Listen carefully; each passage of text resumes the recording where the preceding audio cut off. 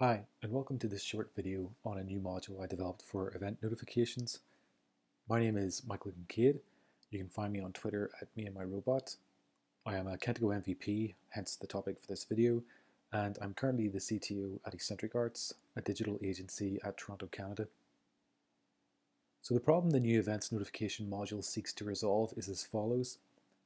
The event log happily captures events. It records events of several types: information, warnings, and errors. Now, some of these events are going to be of more interest to you than others, and unless you keep your eyes on the event log, you might not notice these events are happening until it's too late. Take, for example, errors.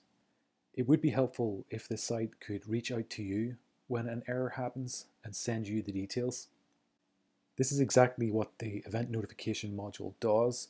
It allows you to configure an event notification based on rules. Say, for example, only send me errors from my custom code, and send those notifications to email addresses or on Slack. Let's quickly see how to set it up. So if you browse to nuget.org and do a search for Kentico, you'll see a list of packages that are available. On here, you should be able to find event notification module for both version 8.2 and also for version 9, or you can browse directly to the packages here. So again, there's version 9, and also we have version 8.2.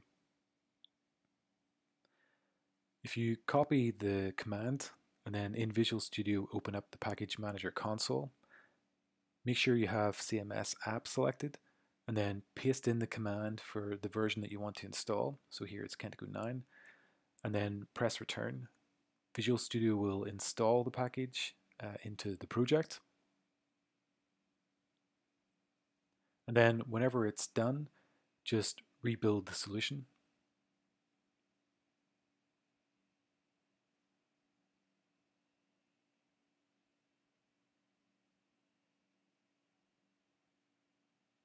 When you run the site again, Kentico will actually finish the installation and import in the packages. You'll be able to check this if you go to the event log. After the application is started, you should see an event for module installed. This means that Kentico is being able to finally install your module. You can also check this in the actual modules module.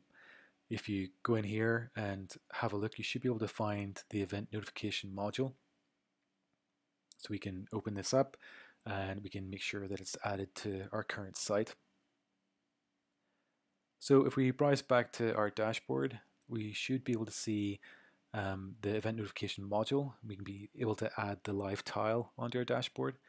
It's installed under configuration. So if you have a look in here, we can install the event notification live tile.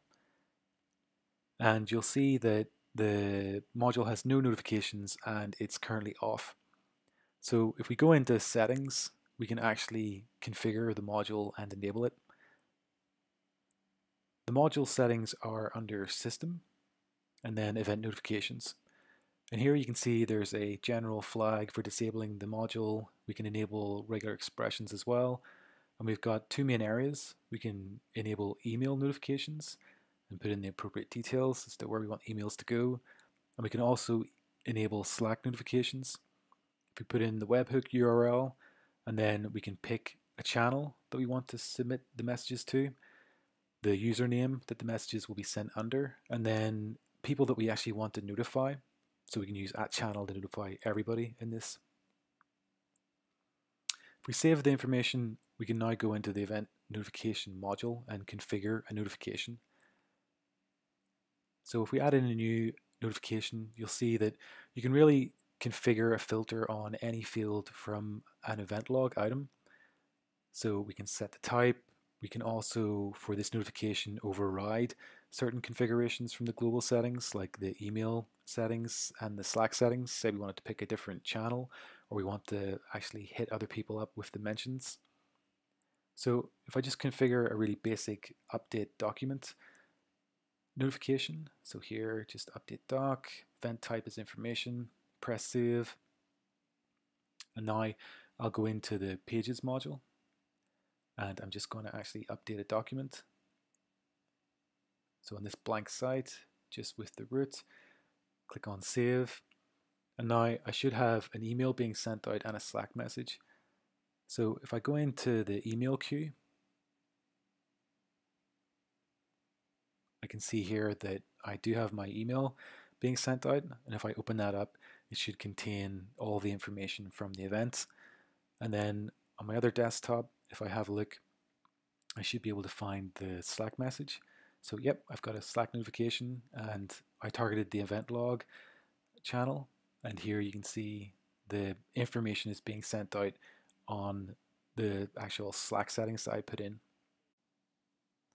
Be aware that there are a few differences with installing any module in Kentico 8.2 versus Kentico 9.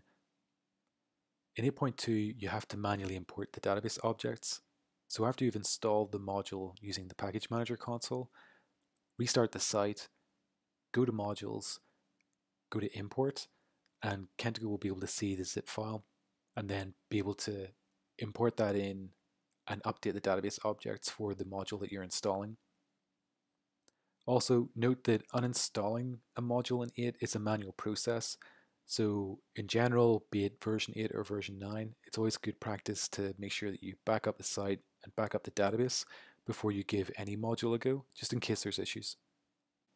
So remember to play nice with the module. Even though messages to Slack are sent asynchronously, you likely don't want to configure the module to send you every single event, especially if your site is in some weird state, getting crawled and throwing a whole bunch of errors every single second. Cheers.